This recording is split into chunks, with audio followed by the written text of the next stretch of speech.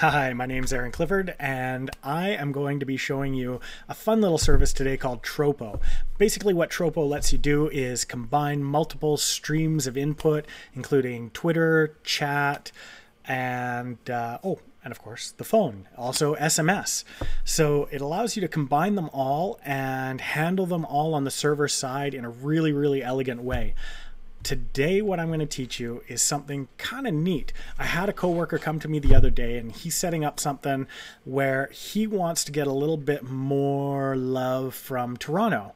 And he's actively out in Toronto and trying to get more clients there. And so he wanted to have a local Toronto number that just forwarded to his cell phone. And I thought, yeah, I can make that happen. And then I thought, why don't I make it happen for all of you? So here we are.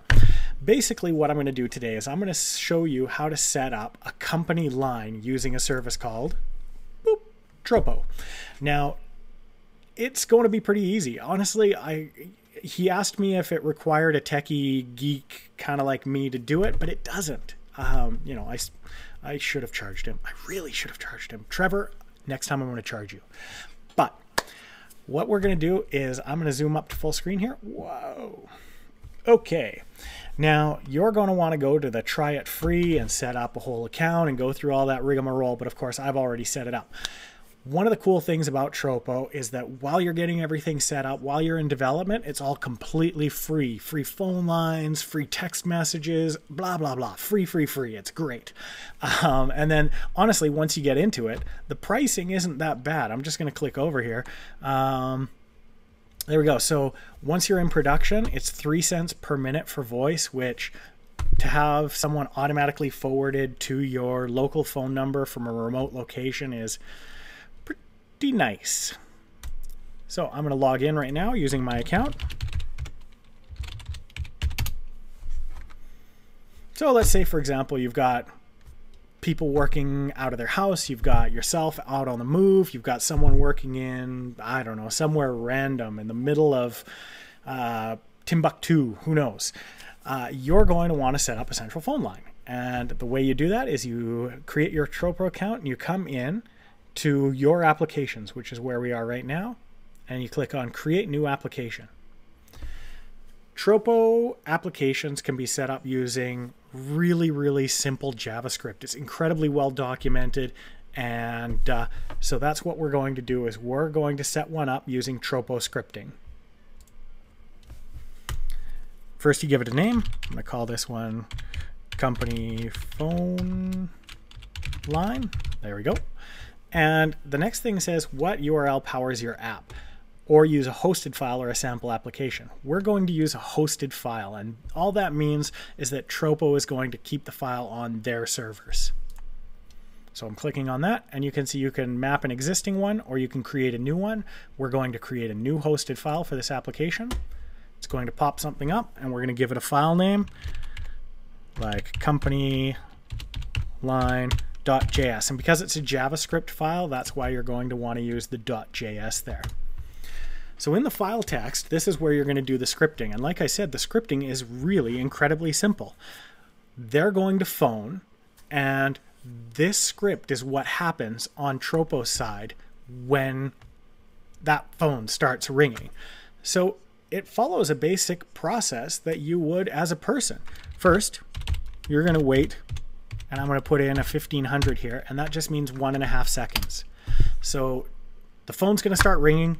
Tropo's going to give them 1.5 seconds to realize whether or not they dialed a wrong number or whatever. The next thing Tropo's going to do is answer, and that just means pick up the phone. Then I'm going to put in a nice natural delay, maybe another 1500 milliseconds, which is 1.5 seconds. So wait 1500. And then we're going to say results equals ask. Now, all this does is it's going to ask them a question and expect a response from them, and we're going to assign that response to results. So what we want to ask is, and we're not really going to ask so much as say right off the bottom, we're going to say hello, because it's always polite to say hello. Thank you for calling Ego Ant Productions. To reach Aaron, that's me, press 1. To reach the janitor, press 2. Now the next thing we're going to do is we're going to add in a little curly braces there, and we're going to use these curly braces to put in something that says choices. All this does is it sets up what Tropo expects as a response. And in this case, their only choice is a 1-digit number. So we're going to type in 1 digit there. Then we're going to close off the ask. And once we've asked that question, we can use this results to see what they put in. So I'm going to say if the results value is equal to, and notice I'm using 2 equals if you're not that familiar with JavaScript.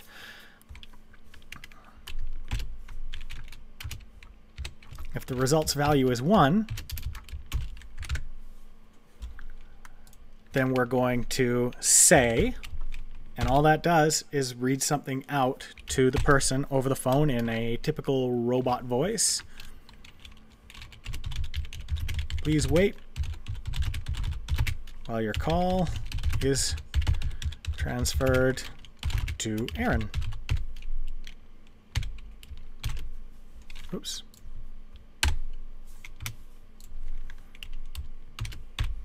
And then we're actually going to transfer the call, which is quite simply named transfer.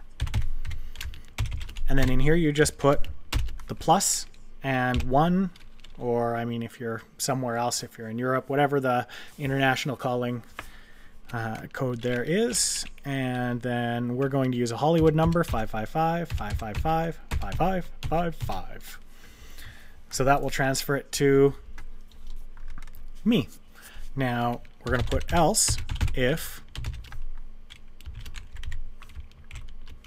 the results value is 2, then we're going to transfer it to the janitor. And I'm just going to copy all of this in here and put it down here and change it to the janitor. Now in this case, of course, I don't have a janitor. I am the janitor. I'm just going to leave the phone number the same. And that's it. That's all it takes. If you had more than a couple of users there, you'd set them up using more of these else if statements. If you had 3 or 4 or 100, you could transfer it to any number of people. And by default, if they know the person's extension, it allows them to break through this text up here. Another really cool thing about Tropo is that you don't have to use the robot voice. If you actually want to take the time and record the audio yourself, you can. And then you just, instead of saying ask and putting in that text, you'd put in ask and a file name, a path to a file name. So if it was ask for transfer.mp3, for example, or WAV file or whatever. So yeah. But I'm going to keep that text in there. Then all you have to do is go down here and create file. And now we're back where we were. We've created the company phone line application. Using company line.javascript, we say create application.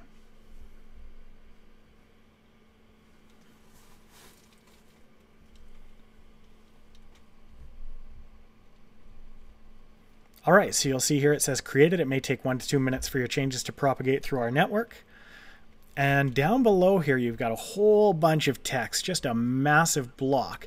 That includes your Skype voice numbers, SIP, INUM, and it allows you to click this here to add a new phone number. And you can see here, it's free to add US and Canada local numbers. So you can select an area code. Let's say I wanted a phone number in Montreal. I like Montreal. Oh, although I can't seem to scroll to Montreal. There it is. So 438. Then you hit the plus button next to it here. And you can see here, I've been given a phone number, 438-800-2385. It'll take a couple minutes for that to activate. So what I'm going to do, normally what you'd do is you'd hit update application and all that would go through. I'm going to close off this application. And you can see I've created the same application down here. I created this one earlier. And I set up the phone number so that I could use my cell phone to show you what it sounds like. And I'm just dialing now, and I'll put it on speaker.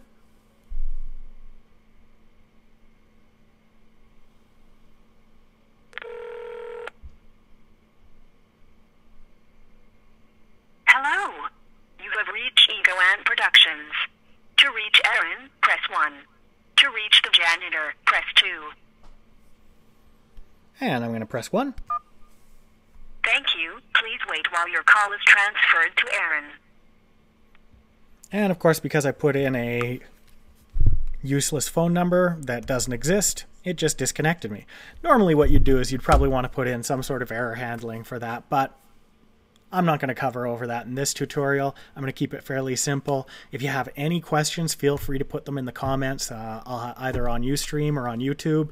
And yeah, thanks for watching. I hope that this was useful information to you. And hopefully I'll be able to bring you more of these in the future. Also, if you have anything that you want to figure out on the web, if you're having a tough time with it, I would love to try and answer it for you. I love figuring and tinkering and posting videos. So yeah, have a great day.